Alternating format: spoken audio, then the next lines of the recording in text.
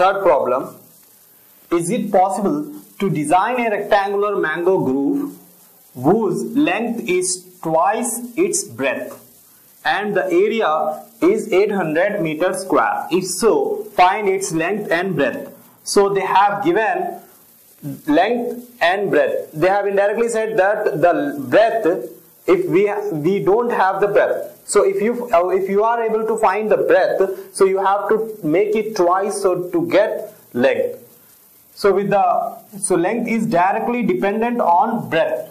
So we don't know the value of breadth. We will take that as x. Let the breadth be x.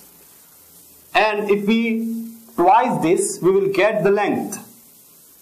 Then the length is equals to 2x. And they have given the area.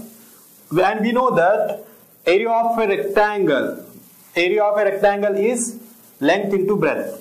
So area of a rectangle is length into breadth.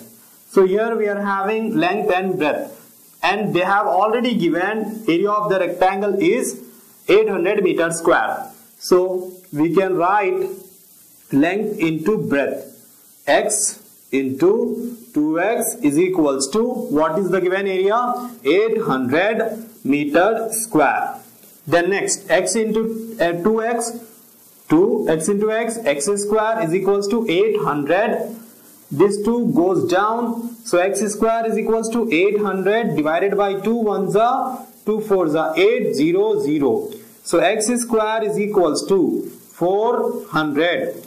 When this square goes to that side, it will be a square root. So we will get a square root and with plus or minus of 400.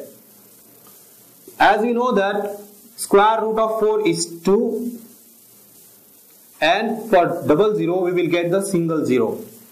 As we know, the breadth can't be negative, so we will ignore the negative value. We will take just plus sign.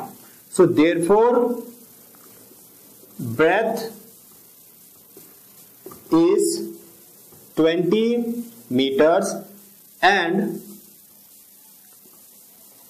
length is 2 into 20. That will give us 2 to the 4, 40 meters.